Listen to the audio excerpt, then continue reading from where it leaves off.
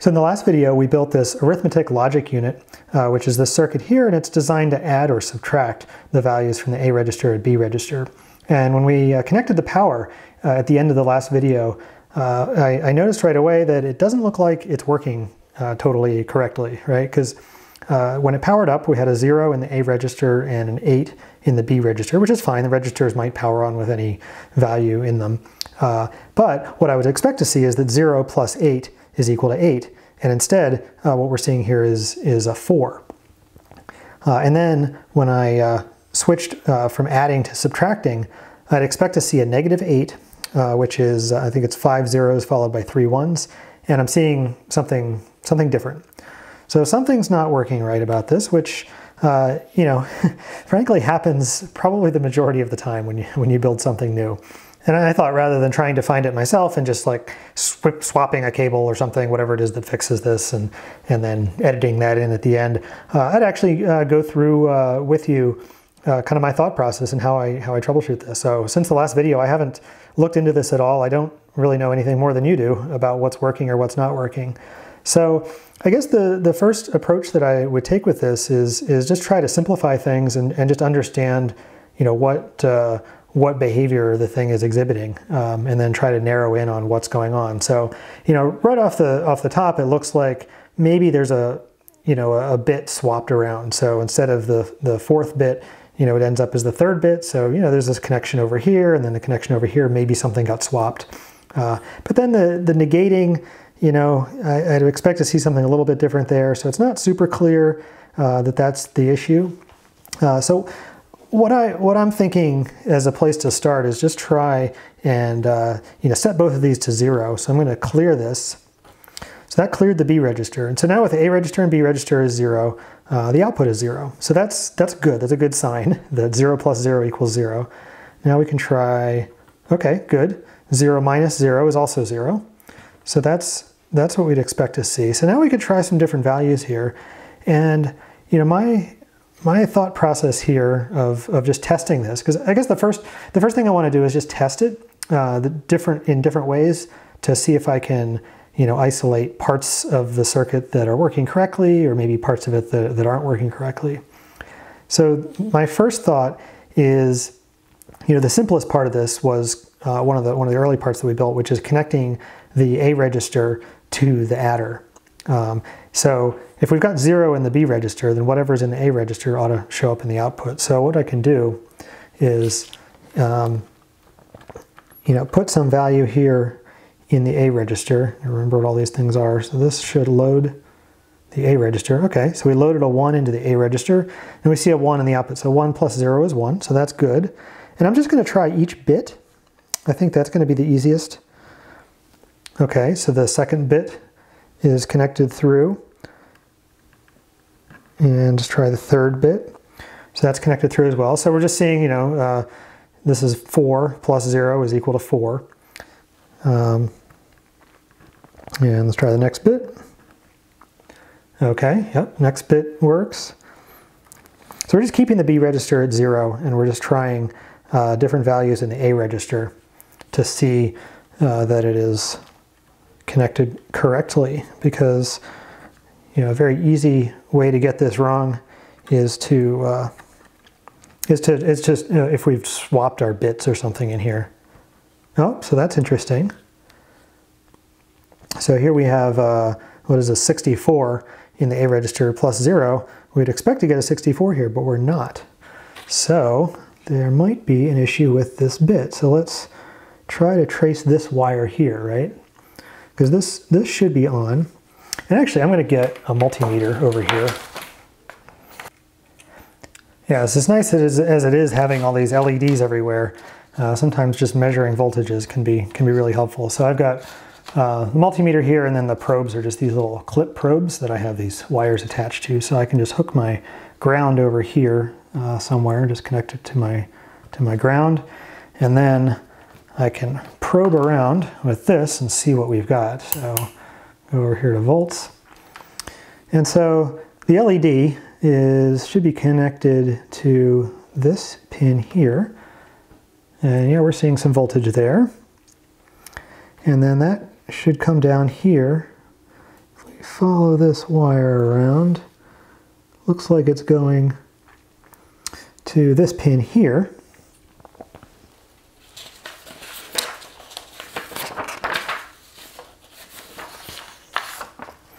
And that pin is, so A3, so it's one of the inputs here. And then the output should be coming from some, what is this, pin 13, which is our output 3. And that ought to be going around here somewhere, and I'm not sure I see. I'm going to zoom in here because I see this connection here. This is the input for this bit. And I believe it's coming around, it goes under here, and then here into, this is pin 14 on this adder. So pin 14 is bring this in. Pin 14 is the A side of our bit 3. So we have A and B, so A and B, and it's going to add them and give us an output here. So that looks okay, but what I'm not seeing is the output here on pin 13. So pin 13 is right here, and I'm not sure I see anything connected to it. What should be connected to it is this, which of course is underneath everything. And it looks like it goes, whoa, where is this going? Is that going to 4? Oh, are these backwards? No. What is going on here?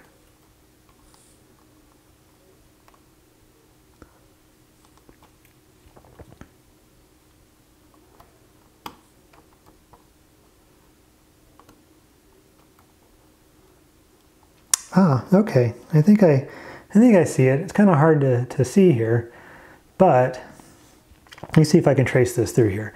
So this is, yeah, so we should have this bit here, the 64 place, or the, this bit is connected here, and it comes in over here, and that part looks fine.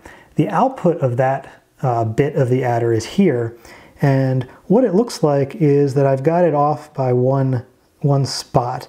So this wire right here, you can see it going down here into this pin here, should be over on this pin, because this pin is supposed to be the output, and that wire, if we trace it around, goes underneath a couple other wires, but I believe that it comes around and is this here, it's this pin.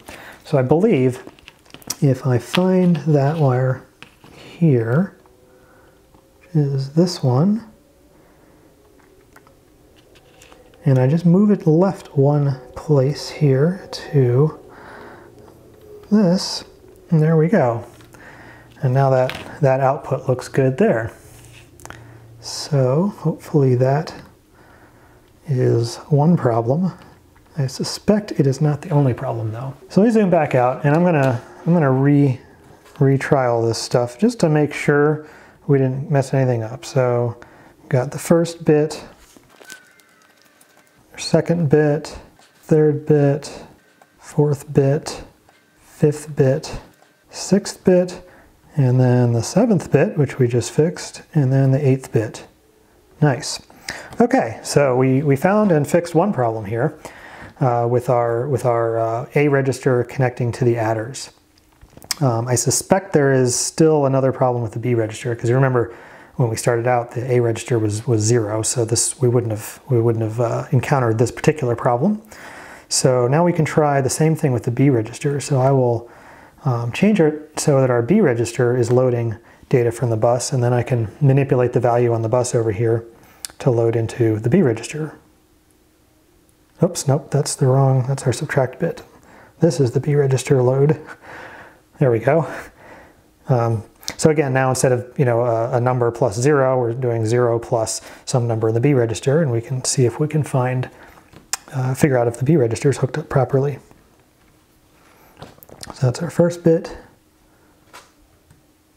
Our second bit looks good. Third bit is off, and this is, okay, interesting. This is almost what we saw earlier. think earlier we saw when we had the 4th bit. So we're somewhere we've swapped the 3rd and 4th bit. So yeah, if you look down here, when we've got the 3rd bit on here, we get the 4th bit on over here. So you know, it's saying 0 plus 4 equals 8. And then if we have our 4th bit on down here, then it's saying 0 plus 8 is 4.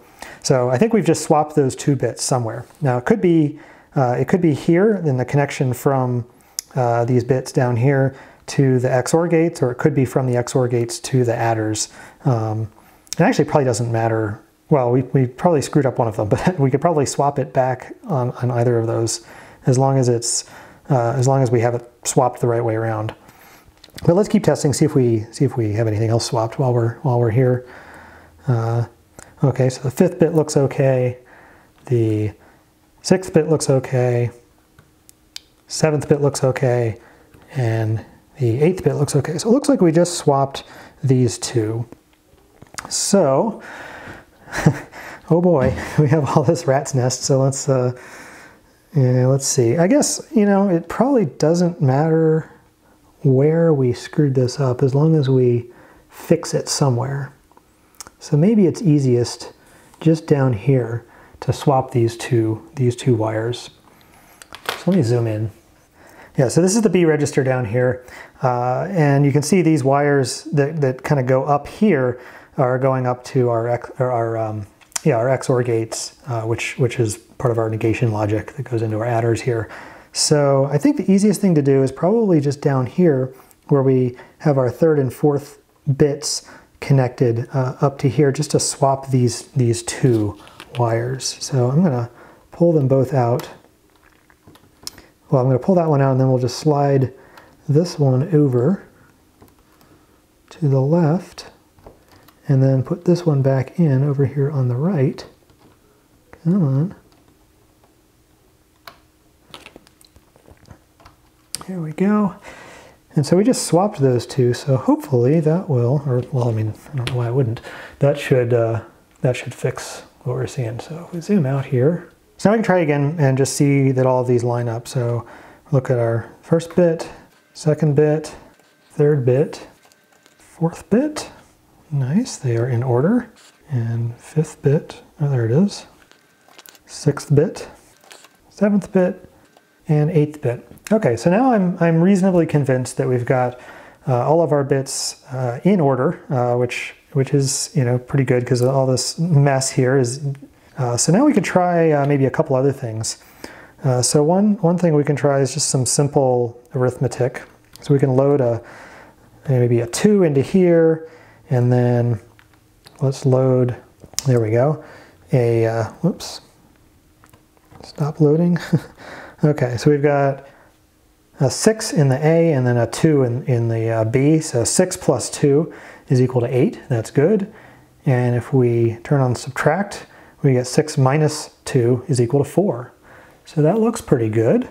So that actually wasn't too bad. I wasn't too sure what problems we'd encounter, but it looks like we've probably found most of the problems. So it looked like it was just we had one connection here that was just plugged it in the wrong place, which is obviously an easy mistake to make. And the other was we had these 2 wires here down here swapped, which is also an easy mistake to make. And I think it's pretty common that something, certainly something complex like this, the first time you build it, it's not going to work the way that you expect. And an important part of engineering, maybe the most important part, is having the sort of persistence or tenacity to take a step back and kind of work through and sort of systematically try to figure out what is or isn't working. Because at first it was like, well, it's adding these numbers wrong, what's going on? But thinking through, okay, well, let's try the simplest case of 0 plus 0. And we got 0, which was good. We might not have. That would have been interesting. We could try our subtraction. So we could see that 0 minus 0 was also 0. And then working through each bit. And that, maybe required a little bit of intuition of what the problem might be, or a little bit of, maybe that came from some of my experience, just knowing that, an easy thing to screw up here is getting some bits mixed up, or if one wire was off, then it would affect one bit. And so just methodically going through each bit on each register and making sure that we got the expected result. And it's important to have a way of troubleshooting things that's methodical and where each thing you're doing gets you a step closer to better understanding what's going on.